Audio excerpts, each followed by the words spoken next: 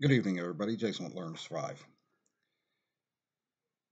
Here in my state, I've been seeing commercials run a lot from DHS about prepping.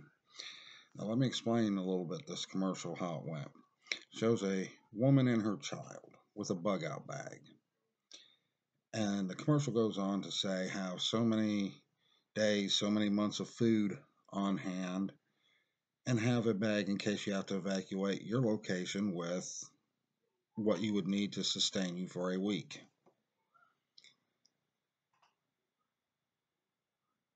And then it goes on to say, only you know what you would need.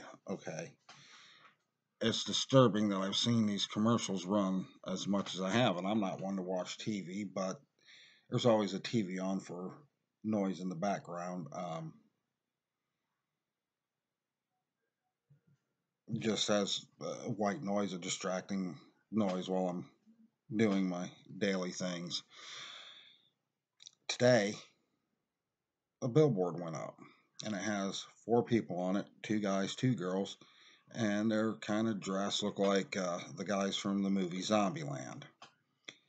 And basically saying the same thing. Goes a DHS website to give you ideas of what to have on hand, what to put in a bug out bag, etc., etc. As disturbing as knowing that these commercials are out there and then seeing the billboard, it makes me wonder what is known at this point that they're not telling us for our safety or national security, but they're advising us to get ready for something. The writing's on the wall, folks. Watch your backs. Watch out for each other. Take care of each other. And I will talk to y'all real soon.